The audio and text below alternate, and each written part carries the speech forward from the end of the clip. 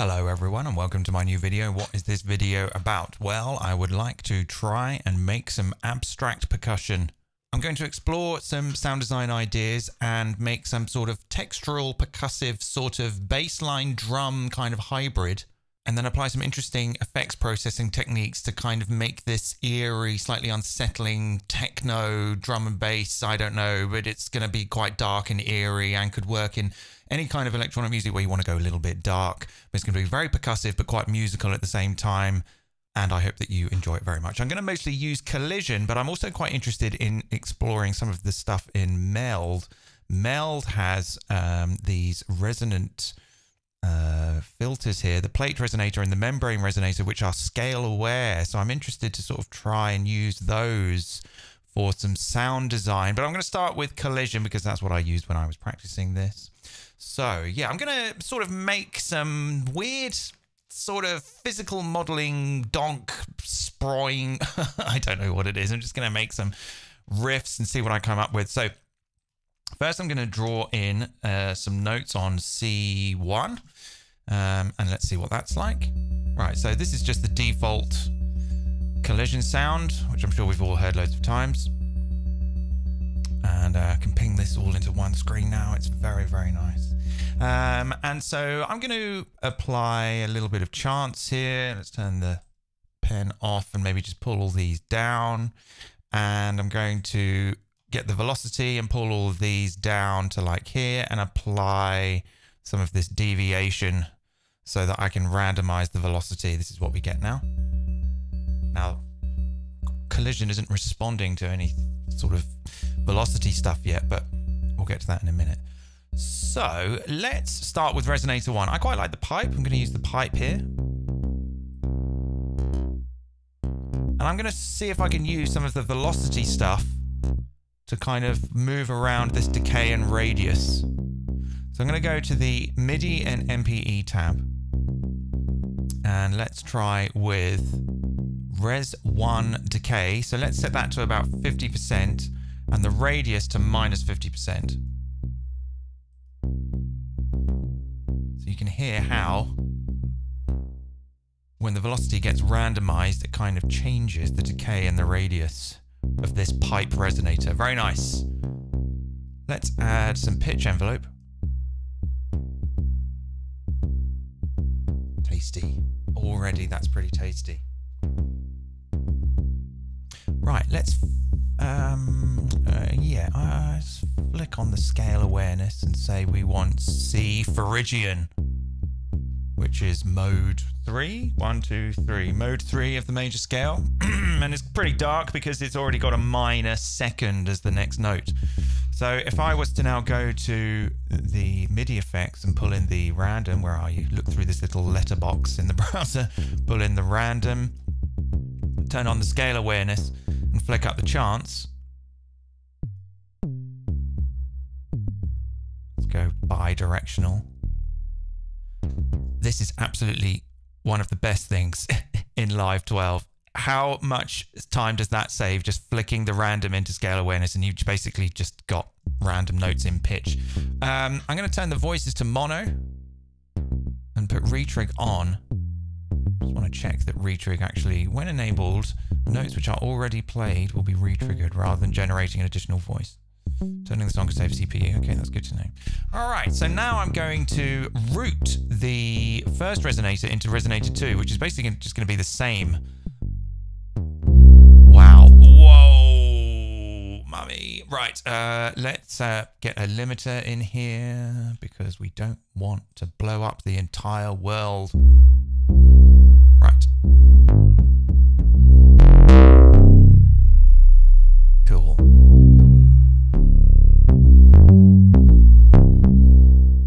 It's like having a spa holiday in a freight tanker. Sort of weirdly relaxing, but sort of not at the same time. I love it. Right. Not sure what this button does. Ah, copies the parameters. Ah, that's good. Okay, so I wonder... All right, so I clicked that button and that just basically copies Resonator 1 to Resonator 2. Didn't actually know that.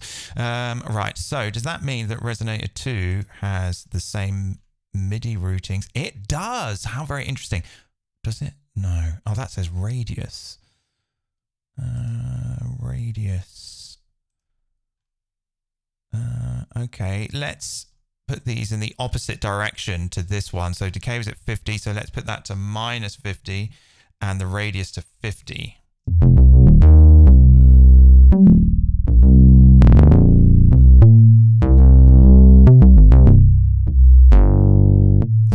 See if we can go a little bit.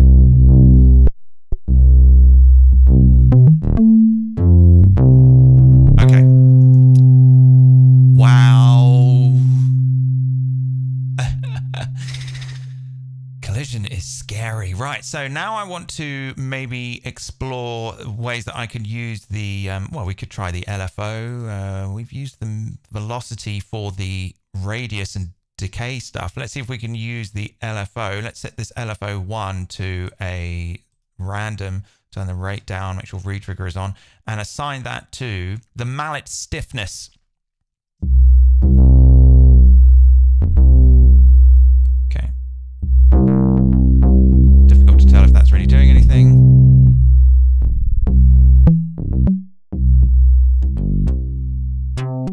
Okay. All right, let's see. Let's bring in the noise now. So the noise is pretty interesting. The mallet just sort of uses like I think like a noise algorithm to just send a tiny little burst of noise, but the noise actually allows you to sort of apply envelopes and stuff to the noise, which is very good for making bowed sounds or fluty, windy woo sounds. I don't know what windy woo is, but I'm going to use the noise and maybe play around with the frequency, because you can route a modulation source to, I believe, the noise frequency, which is here. So let's use the same LFO settings. Let's turn the rate all the way down and see what we get there. Yes.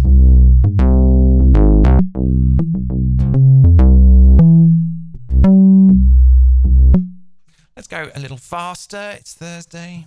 Well, it is when I shot this video. Might be Friday by the time this comes.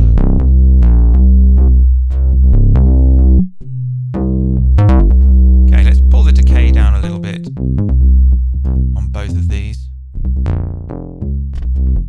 And let's apply a pitch envelope to the second resonator.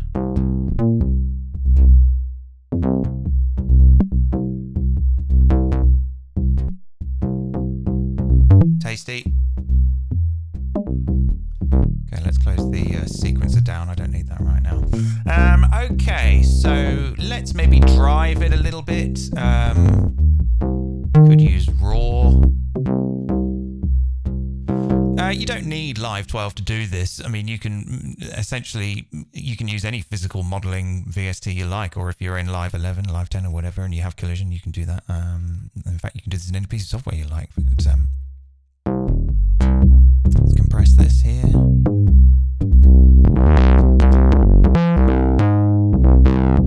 little bit of bias, maybe.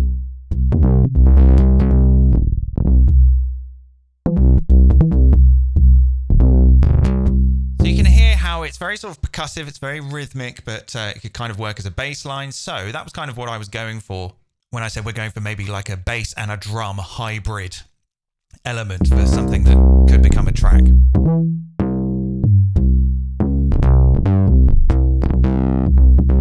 Maybe I could use the multiband to bring out some of these highs. Quite like doing this with the high pass here, pulling that down and then cranking this up.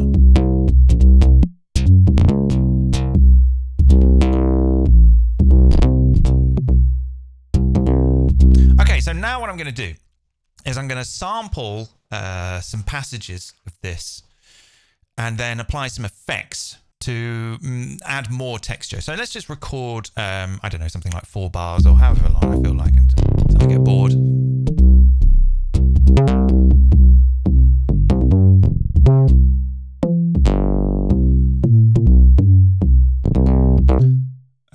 Okay, that's 8 bars. Let's do 16. Let's do 16 bars.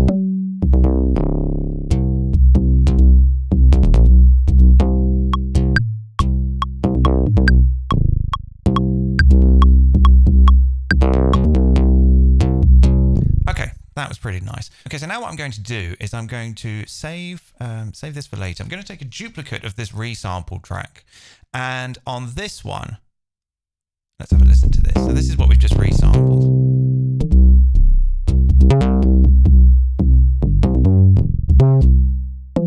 Okay, let's reverse it. Where's the reverse button? There it is. Let's reverse it. And let's play around with the transients of the beats warping and see.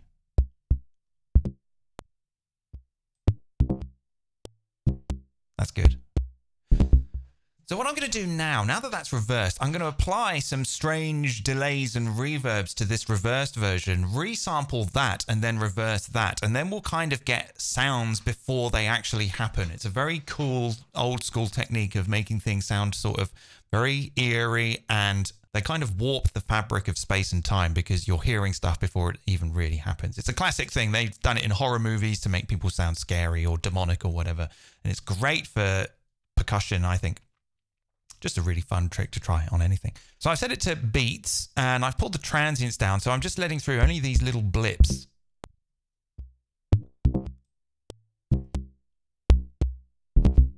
That's pretty cool. So you can hear that it's still reversed, but we're only letting little bits of the sound through because I want to use those little blips to trigger reverbs and delays and stuff. So let's start by making some sort of strange audio effect. Right, let's just pull in the reverb here and drop it on here.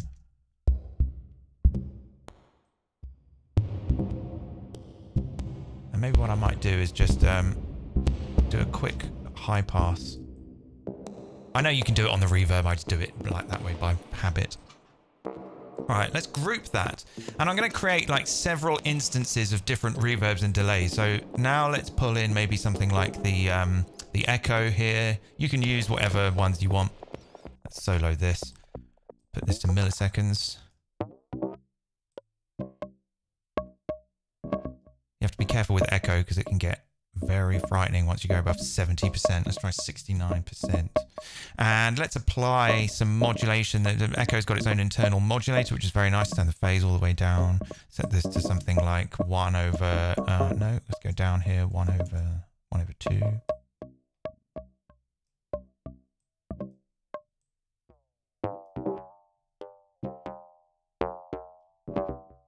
Try times 4.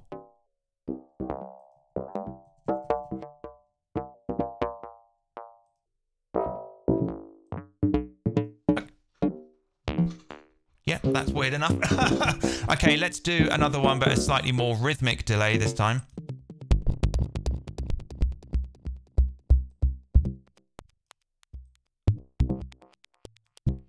Yeah, that's good. And let's have another one of those, but this one we'll set to 16th notes. Yeah, tasty. All right, maybe a couple more. Maybe we could do something with the spectral time. Spectral time is pretty cool. What's spectral blur? Never seen that before. Okay, right. Okay, so this will do like a bit of crossfade here like this. The interval could be every bar. Actually, let's do the fade out.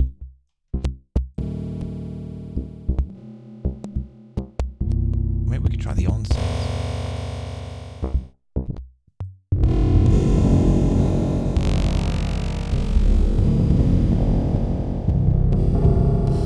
Try low resolution. Okay, again, I'm just going to do a quick high pass before it goes in.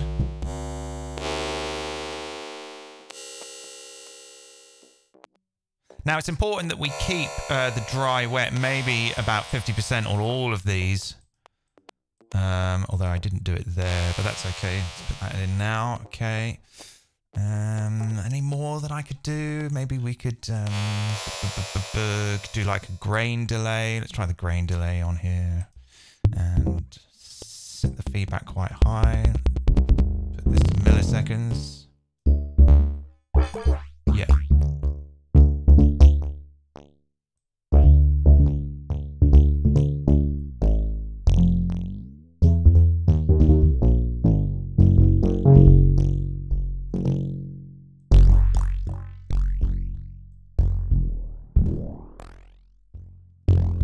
Grain delay, what a classic. Right, so now what I'm going to do is I'm going to get all of these chains here and go distribute ranges equally. And then I'm going to pull in an LFO set it to map the change selector. Ah. There we go. Right, set it to remote. And then set this to, well, we've got some different waveforms here. Let's try stray and set this to maybe go for like a bar. So every once in a while, it's just going to switch to these different chains. Yeah.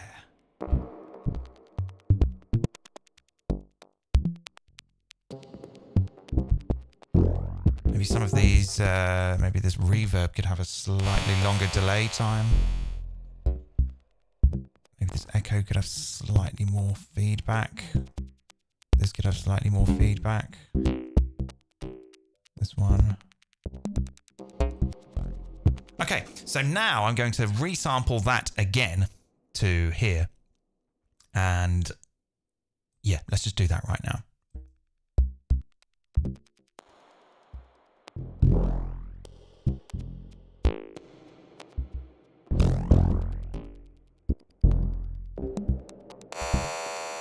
Can't see if that one's even actually going. What's going on there? Is that a bug? Okay, there we go. It's coming to the end. Yes, that one was good. Right, we're going to hit stop now. Okay, let's keep that one there. Stop it. Let's duplicate this one, delete that one, and delete that one, and listen to these two together. So this is the forwards one, the original. And this is our resample with all our effects on. It's a little sort of quiet, but that's okay. Now that looks forwards, but actually we want to reverse it because the original was reversed. So let's reverse this. And then this is actually going to match up with this original one now because this is now this one. It's very confusing. Let's just listen to it.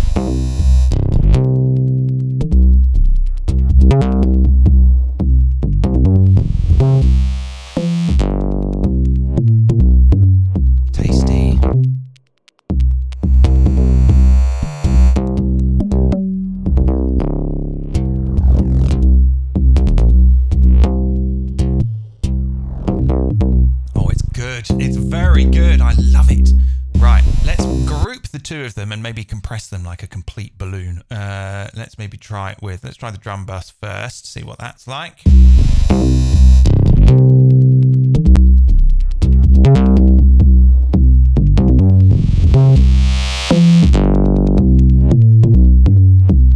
could maybe OTT this this one because it's sort of a little bit quiet. We don't want to take all the dynamics out. Let's just see what it's like anyway for a laugh. Hang on a minute. Let's go to OGT, put that in there, and maybe pull the amount down to something like 40%.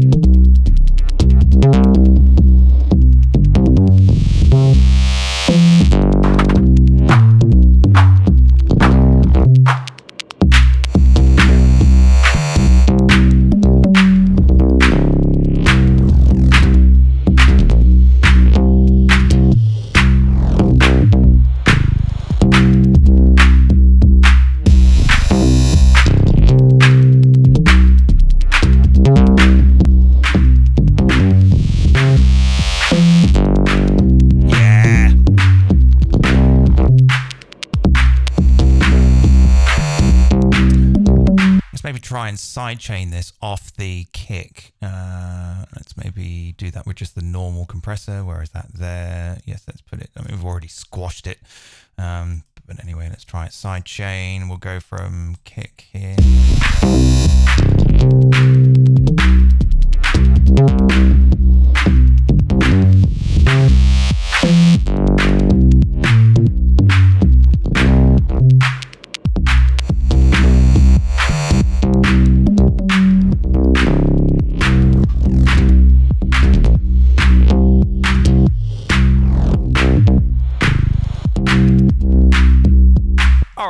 I am pleased with that. Now I just want to have a look at meld for a second and see what happens with these scale-aware resonator plate membrane things. We could maybe try it on two of the engines at once, because I believe that they kind of go in separate channels, which is pretty nice. I wonder if the I suspect the filters aren't polyphonic, but anyway, let's just stop all the clips a second. And let's just draw in like, well, actually, let's take this same clip from Collision. Just put that there. And maybe for this one, we'll go up a couple of octaves.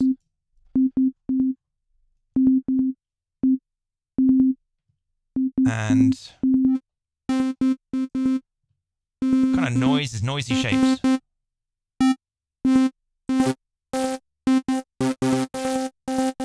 Yeah, so I reckon we could probably use meld a bit like Collision as well. Let's just make these very short bursts here. And then try it with some of these resonators.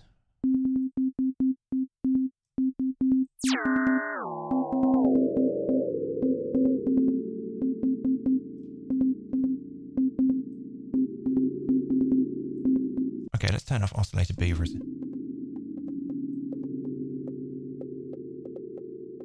Okay, so let's turn on the scale awareness for meld. Go into the LFO, the matrix. Okay, well, let's try and look at this filter. Okay, let's try and route LFO2 on engine 1 to the frequency. Let's set this to about 50. Let's go to LFO2 here and set this to a sample and hold. Turn the frequency all the way down.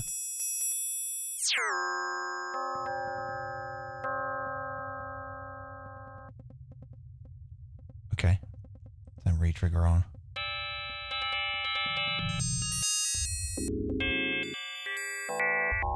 Ha! Interesting.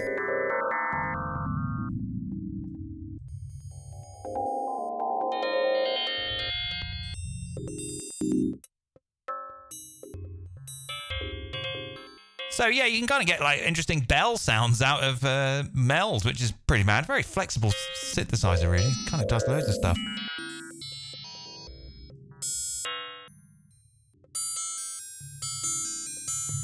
Okay, I think what I might just do is use this as a little sort of twinkle, twinkle, little star sort of effect with a very, very, very low chance on all of these. And maybe I'll just put like a delay on it just to make a little bit of extra stuff happening in the background. Okay, let's hear it with, let's move all of these down to here and hear it with, and that as well, and hear it with this stuff.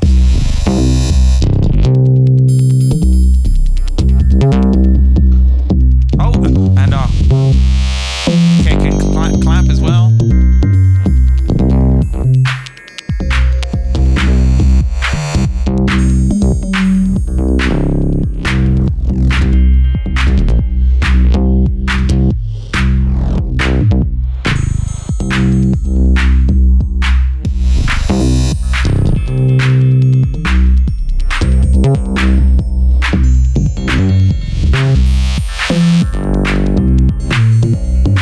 Often when I make stuff like this, I like to put some beat repeats on the whole mix, just to sort of beat repeat everything. It's something I've always enjoyed. Let's put this to something like that, and this to something like 50. Yeah.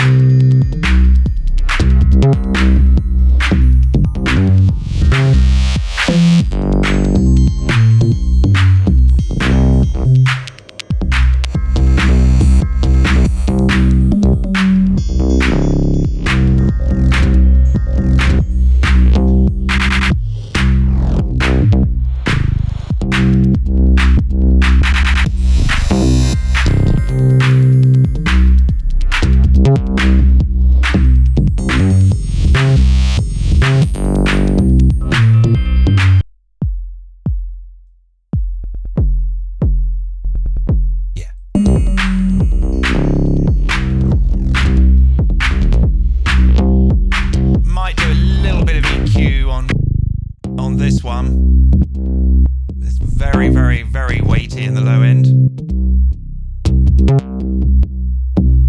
That'll do.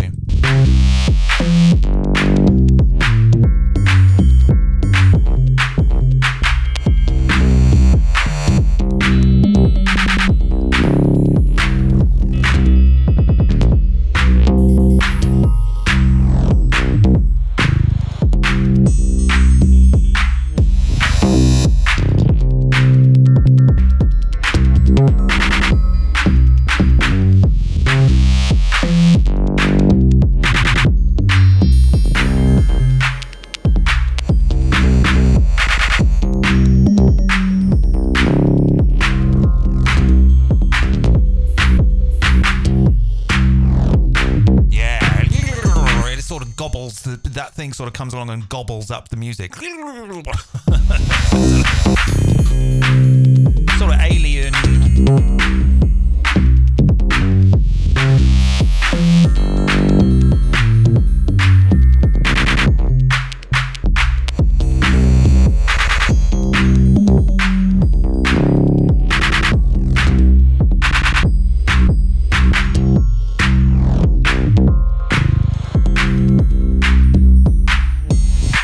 Okay, that is pretty cool. I'm quite pleased with that. So there you go. I think that's all I really wanted to cover. So basically you can kind of make some very interesting percussive bass lines with collision and then sample them, reverse it, then apply some interesting sort of reverbs. Where is it? It's here, isn't it? Apply some interesting reverb delays, switch between all these different chains of delays whilst that's reversed, resample that and then reverse that and layer it over the original. And you can get these, you know, pretty mad sort of textures.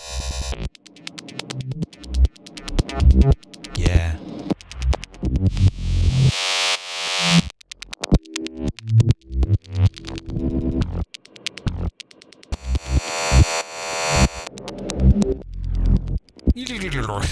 Okay.